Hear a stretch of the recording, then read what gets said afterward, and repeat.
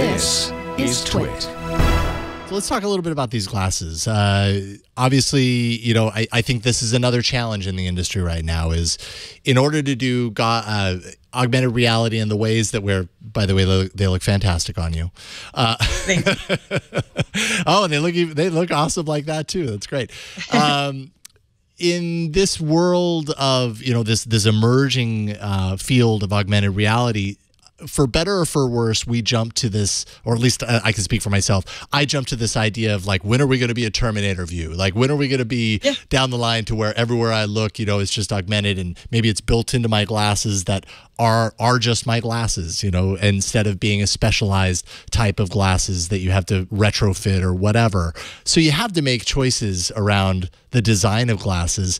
You guys definitely took a different approach with the design of these glasses and how it works with the technology. So talk a little bit about your thinking there as far as the design of the glasses themselves. Well, as I said earlier, I've been in this space for quite some time, and I've seen there's always a boogeyman around the corner that's going to come get you, and that's what everyone's afraid of. When I was at Valve, Google Glass came out while we were there, and people were running around like, the sky is falling. Google's figured out how to make the ultimate immersive display in Google Glass. And I'm like, no. I actually like the Google Glass product. I mean, I think it was positioned in the market in an unfortunate way. Yeah, I have one in the other room. So I definitely have plenty of pictures of me wearing Google Glass. So that happened. But the problem was, there's laws of physics you have to deal with, and there's cost. You have to deal with this. And then there's physical form factor you have to deal with. And unfortunately, there's no perfect solution that's like the silver bullet that's going to give us the Terminator glasses that are just perfect and totally immersive, because photons go where photons want to go. And, you know, things just haven't been miniaturized yet. Yeah. And so everyone, like every single year, there's this like scare of like, oh, I heard Apple's coming out with their super immersive AR glasses line. No, they're not. No, they're not. Like, are they somehow like putting a black hole in their optical system to bend light like faster than anyone else? But yeah, maybe. If anyone could, it would be Apple. Right, exactly. Exactly. But, you know, even clear back to the Valve days, like Google Glass came out, we ran off to the optics lab, and a couple of us put a Google Glass, like, you know, mock-up together that actually worked in like a couple days. And we ran around like, this is what it's going to be like. And even after we showed people what it's going to be like, they're like, you know, no, they figured out how to make it work better. Like, no. But anyway, so around our product, the thought we put into it is, we had several dimensions. It had to be super lightweight. It had to be glasses. So for your video viewers I just slipped the glasses on. So you fold the arms out, slip them on. They're 85 grams. You know, anyone knows how to put them on because they're just glasses. You're not ratcheting things to your head. They have multiple nose pieces depending on your face shape. We actually made them bigger so that you could fit your eyewear behind them. So if you have prescription glasses, you can change the nose pieces around in different ways to make them work well with your eyewear. We went with a white color for first. We did a lot of, so funny. Everyone thinks that we're like fools for doing things, but it's like we put, you know, hundreds and hundreds of hours of research into like, what's the best shape? What's the best color? Or what's the ergonomics need to be? Like we made them white because it's the least polarizing of any color out there. Totally. So they'll be approachable by grandma, grandpa, the grandkids, women, men. And they kind of look like Elton John glasses. They're cool. Do. That's. I'm happy you said that. That's kind of where my mind went as well. But we just made it proud. You know, there were certain things we couldn't shrink the electronics infinitely small. So we're like, okay, we'll just make parts of it proud. We wanted to make sure that full telephony was built in, so you could speak with your friends over long distances. So it has speakers and microphone built into it that don't cover your ears. So you can sit around the table with your friends and talk to them and talk to your friends remotely. Mm-hmm. And then, you know, the various tracking schemes, you know, we've set that up so that it works really good for telepresence. Like you can track your hand and you can be talking to people. And they can see your hands moving through this virtual space because we really want it to feel comfortable and like you're together instead of being isolated from the world.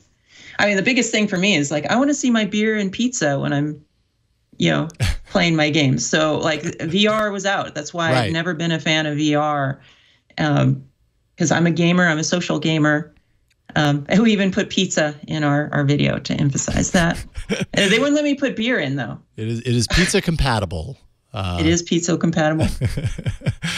And it does the trick. Now one thing that is different here, and by the way, this is definitely a step up from the Cast AR headset that I saw in person, but that was definitely much more of a prototype. This is obviously a very finished product here. This is basically, well, probably better for you to describe the technology here, but it's basically projecting down from your eyes onto this reflective surface. How does that work so that everybody gets their own view and all that stuff? Yeah, let me get all sciencey on it. Great. So we have 2 HD projectors that are 110-degree field of view, so it fills the entire table with an image. And then we have 2 lenses in front of your eyes, and we actually have patents on this. Those lenses are super efficient. We get 85% of the light that strikes those lenses to go out and then return back to the user's eyes. So it goes out to the game board. The game board has this retroreflective material that takes all the light that strikes it and returns it back in the same direction. So that means that each user around the table gets their own unique view into this 3D space because light emitted from their glasses are going back to each user. And this has a bunch of virtues that much different than other types of AR systems that have fixed focus. I touched on it earlier. Because we have this projection system and because we can stop down the aperture on the projector, everything is in focus over the entire range.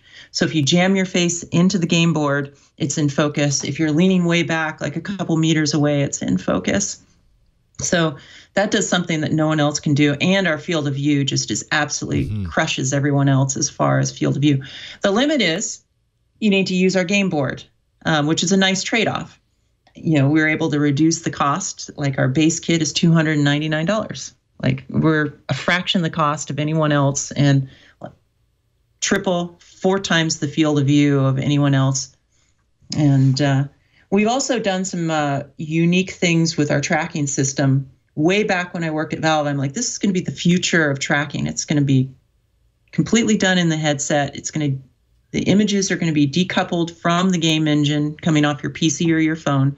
And then all the image stabilization is going to happen in the headset. So we actually take images over USB. So it needs to be USB super speed or USB-C. So the blue port or USB-C. Right. And send the picture comes up from the game engine into the headset. And then it gets upscaled to 180 frames per second. And then there's a tight loop inside the headset for tracking. So as you move around, it's updating at 180 frames per second and the image is stabilized and locked to the game board. So one of my favorite demos to show off like this innovation that we've done is that I'll actually have someone looking at the game board and I'll secretly turn off the game engine, let them sit there for 4 or 5 seconds and be like, you notice anything? They're like, no. Like, oh, well, for the last 4 or 5 seconds, you haven't had any new images sent up to the headset. It's the headset's been doing all the tracking and keeping the image placed on the game board. And so that makes it so flexible that we can run multiple headsets off one PC or one headset off of a pretty modest cell phone that has a USB-C connection. Right. And you don't have to, not like VR where you have to have these brute force systems, big macho beefy PCs that can maintain really high frame rate because we can tolerate 30 frames per second, 60 frames per second, whatever your PC can do.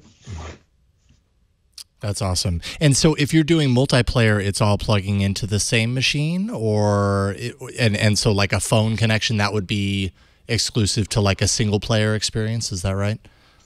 No, I mean it's network gaming. So okay, so you could have like 3 headsets at the same table, all with their own phone, kind of. Yeah. So some of our third-party content providers are cross-platform, so you can run the game on PC or you can run it on the phone. And so you can have any combination of multiple headsets on one PC, and you just run multiple instances of the game, and it does normal networking to synchronize the game. And then if it's cross-platform, for instance, that can run on phone as well, then you can just some of your players could plug into a phone, and then it's synchronized over network. And there's nothing special about network gaming, so there's it's just part of all these game engines.